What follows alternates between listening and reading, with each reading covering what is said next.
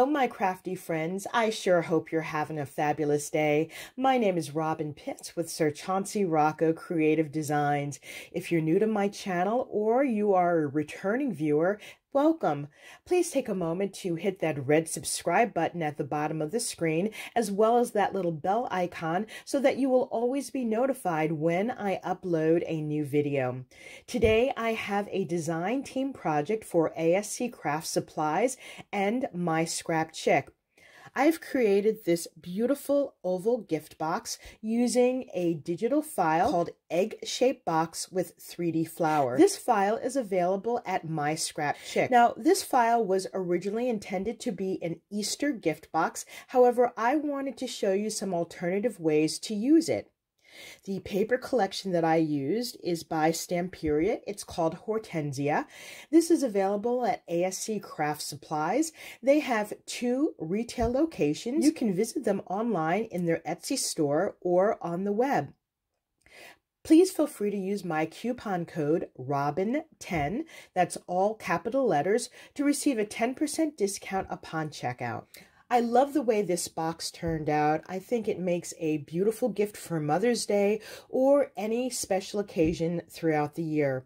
I did alter the size of this box and I increased it to be a width of 4 7/8 by 6.5 inches tall. As you can see, I have done a lot of fussy cutting on this project. On the top, we have these beautiful hydrangeas. I've cut out these birds. I've embellished them with glossy accents so that they would stand out. This one looks like it's flying. On the top here, I've added in this purple rhinestone, and I've also included it on the bottom. Back here, we have a little clock flanked with hydrangeas, and in the back, I did use a white lace doily. I've embellished that with these pink faceted gems. The main focal point, of course, is this beautiful silhouette of a woman. On the right side, I've created this small floral spray. This was originally a white rose that I altered with lilac ink, and then I've added in these purple and plum berries. I finished it off with this deep purple seam binding. We have a little butterfly here, and I've also included glossy accents. I really like the way that stands out. On the bottom, I fussy cut this bird cage, and I think that looks so pretty with the bird flying in. On the bottom, we have this sentiment that I fussy cut from the paper collection. It says, "Live life in full bloom." On the left, this metal filigree butterfly, and I have this large floral spray here. Now, the original file includes 1 large flower. However, I did shrink this down so that I could include 2 flowers. If you look closely, you can see the lavender and white stamens. I also have another white rose here and more of these purple berries. And then I finished it off with this purple seam binding and this beautiful pink rhinestone pearl. On the side, I have further embellished the box with this gorgeous scallop lace trim and more of the rhinestone, and this is all around the perimeter of the box. Let me show you the inside. As you can see, this box is fairly deep. This measures 2 inches, and I have created a mini album that will go inside, and I will share that in a separate video. Now that I have given you an overview of this project, I'm going to grab my materials so that we can make this together. I'll be right back. This is the egg-shaped box with 3D flower, which is available at MyScrapChick.com. I have imported the images into Cricut Design Space and cut them out on my Cricut Maker. On the left, we have the bottom of the box, and you have an inner piece which is slightly smaller and the bottom piece which is the base of the box, and you have 2 side panels. You can tell that this is the bottom of the box because the height is much larger than the top. I've also cut out the lid. We also have these 2 side panels, and you can see that this is much thinner than the bottom. And similar to the base, we have a smaller piece which will go on the inside and a larger piece which will be the top part of the lid. I've also cut out flowers. There are 5 petals here, and I'll show you how to make the 3D flower. So we are going to work on the bottom of the box first. I'm going to grab these two pieces, and I have folded down these tabs on both sides. And you'll notice that on each of the ends, there's a piece that is cut out at a diagonal. We're going to glue these pieces together just like so. There is no score mark along here. That's because we want to keep the box nice and curved. So I'm going to put some glue on this tab here, and I'm going to line up these pieces. Then I'm going to take the smaller piece, and I'm going to glue these tabs around just like so. So I'm going to start by putting on glue on each of these tabs. I'm going to do about 5 or 6 of these tabs at a time.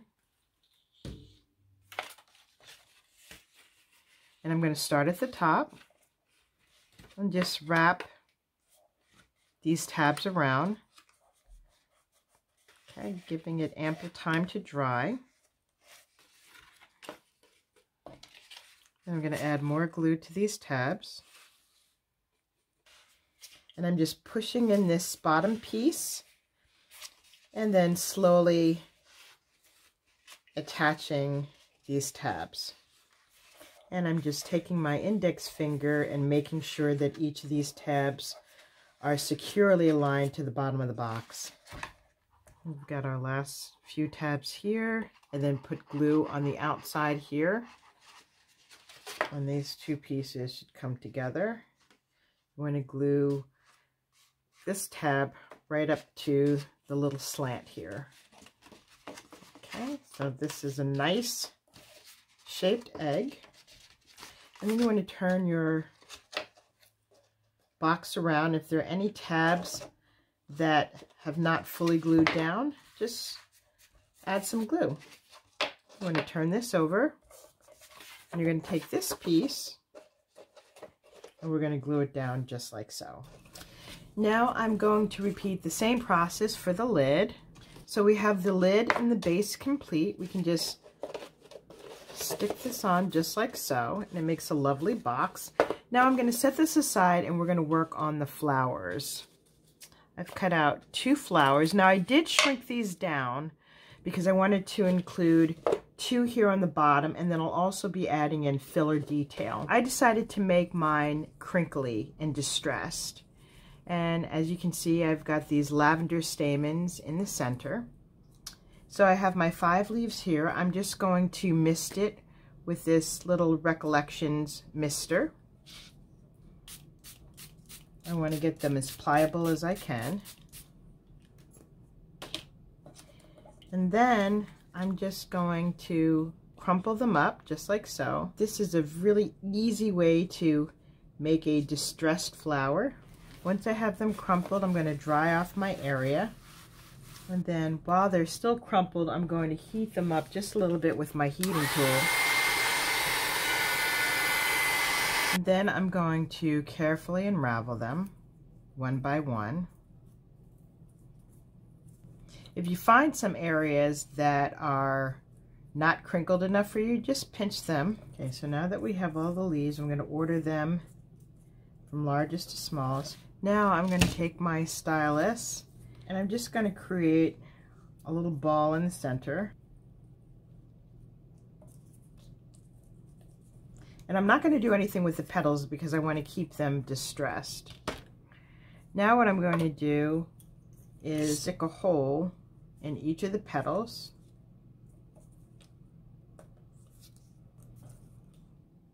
And then I'm going to take about 5 stamens. Okay, and I'm going to take a piece of wire and wrap it around. So this will be our mechanism to pull through the flower, and I'm just going to twist. Now I'm going to start with the smallest flower and then just stick the wire through.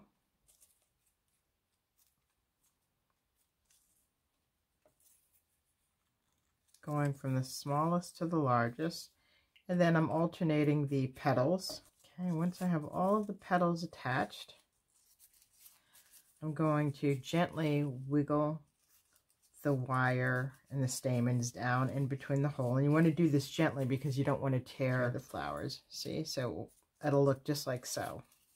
Okay, now you could go through and add a little bit of glue to hold this together, but because the flower is so small, I'm not going to bother to do that.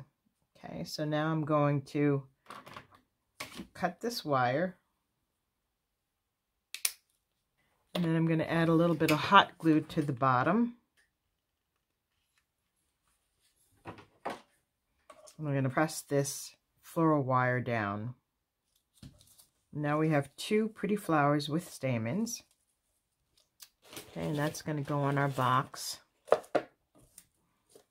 just like so. See how pretty and distressed that looks? Now I'm going to further embellish this. So I've grabbed my Folk Art Glitterific. This is hologram paint. I love this stuff. And I am almost finished with this bottle, but I'm just going to put my brush in, and I'm just going to randomly dab it on to the flower. Our box is complete, as well as our flowers. I've also done fussy cutting of several images from the paper collection, and I'm going to layer them onto my egg. I've also gathered some beautiful trim, some rhinestones, some berries. So I'm going to put some music on and fast forward this so you could see the decorating process. So let's get started.